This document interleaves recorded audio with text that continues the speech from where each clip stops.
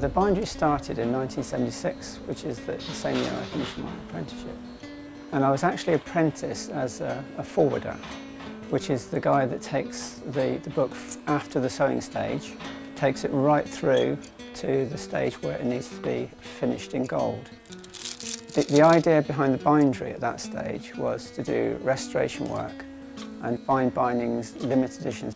But quite early on in the business, we were asked to make a false book for somebody, and our reputation sort of grew over the next few years in making false books. The KleverCase came into play really as soon as I saw the Kindle. It was a match made in heaven. It was a perfect blend of old technology meets new, and it was a perfect partner for making a case. I can remember going to a shop with my wife and just jotting down a design on a piece of paper. Came back the next week and it was made within a couple of days. I gave that to Chris, my son-in-law, for Christmas, and we both saw the potential in that immediately. So I got involved from that point onwards, and we tried to modernise the look and feel of the books.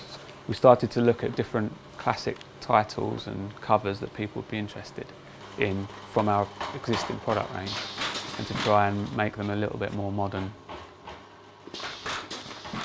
The evolution of KleverCase has almost been rapid. We've gone from the original case that my father-in-law made for me for Christmas 2 years ago, being quite crude and raw, to our final piece, which I think draws in all of the qualities and the skills and the precision and the learning that we've made over the last couple of years, and really created our finest product yet.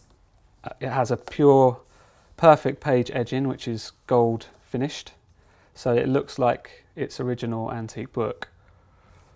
And this one is made for the Kindle Paperwhite. The holder is also all made and designed in-house, and it's lightweight and durable and fits perfectly in with our existing cover technology.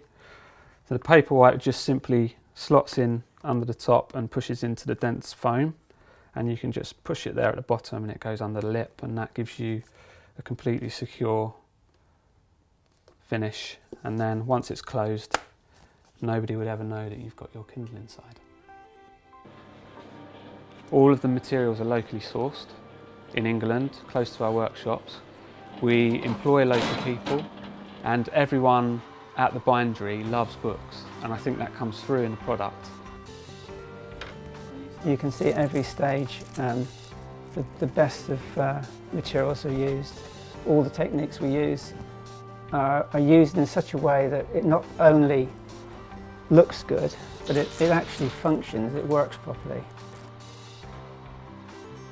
We're a true family business. We care greatly about our product, and we want that to come across when the customer receives their KleverCase in the post. So all of that history and that passion for books and those techniques and all of that precision goes into that final product that we send out to our customers, and we hope that they appreciate that when they receive it.